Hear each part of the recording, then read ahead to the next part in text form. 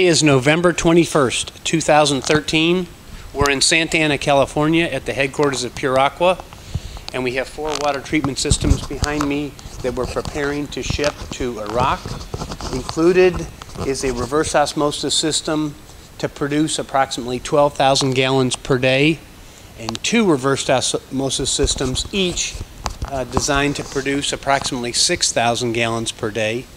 And then lastly, an ozone treatment system, which is built to inject ozone at a rate of 27 grams per hour.